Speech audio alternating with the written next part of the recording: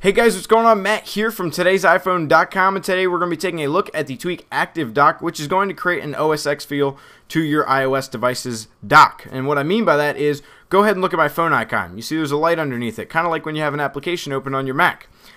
If I open up Chrome, it's going to bounce just like an OS X app would, and then it's going to open up.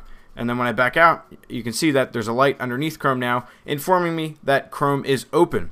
It actually works as well with notifications. So if I get a text message, it will bounce. My icon where it says messages will bounce and the notification will appear, which I like. It draws attention to your notifications. Now there are settings for ActiveDock. We'll go ahead into settings here, and here they are. You can enable it, disable it whenever you want. You can choose to have it bounce on launch. I turned it on for this video.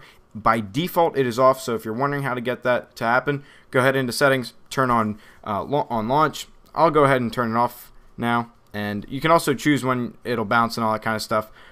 By default, again, it's on constant. And then for notifications, that's when I find it to be pretty cool and useful. But here it is. Go ahead, no bounce, just opens up. And then watch this, when you close your application, the light disappears underneath Chrome. It's pretty cool. Like I said, it brings like an OS X kind of dock feel to your iOS device. I like the idea. I wish it could be integrated across all the icons. As you can tell, when I open up settings, it doesn't bounce, doesn't do anything. Obviously, because that's not a part of the dock. If I moved it to the dock, it would work.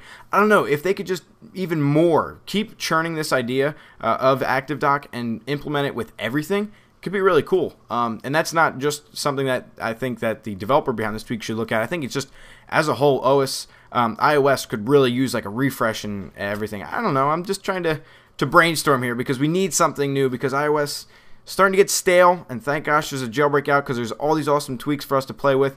I'll be sure to post another one this week on Thursday, so you guys better look out for that one. Otherwise, if you have any questions or comments about ActiveDock, please leave them down below. I'll be sure to respond to them. You can follow me on Twitter @MattShally. There's a link down below in the description of this video.